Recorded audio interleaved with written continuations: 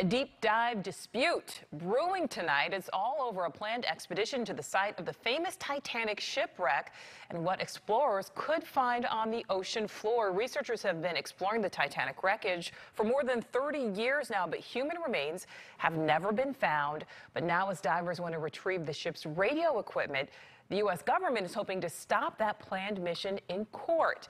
And joining us tonight to discuss the dispute is Dr. David Gallow, oceanographer, deep-sea explorer, and senior advisor for strategic initiatives for RMS Titanic Incorporated. Dr. Gallow, thank you so much for joining us tonight. And Nicole, my pleasure.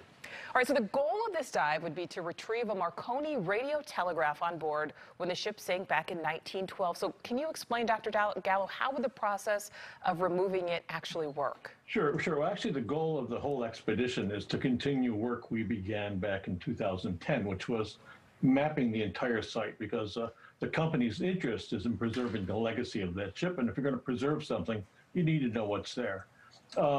As we did that, and over time, people have noticed that the ship, it's 108 years beneath the waves, is starting to corrode, especially the upper parts of the ship.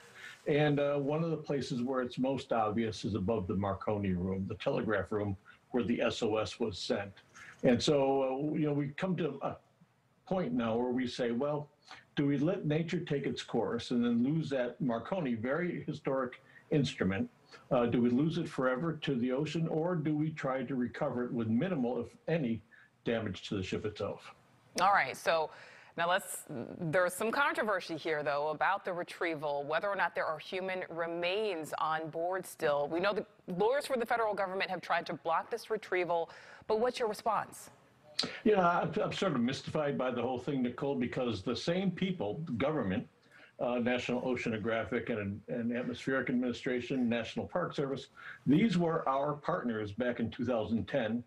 We applauded, they applauded, we enjoyed, we celebrated our success back then. We worked for the past 9 years to get ready for the next expedition.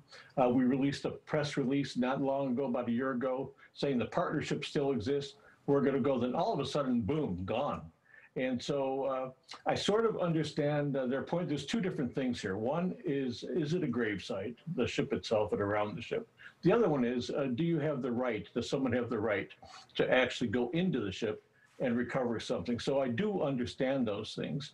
But, I think the court has seen it on the side of the company more, that in order to preserve the legacy of the ship, to honor those that sailed aboard her, it would be important to recover this piece of equipment. All right, Dr. Gallow, as we're talking to you, we are showing a split screen there, seeing that footage. It really is amazing. If human remains were to be found, though, how would that even be handled?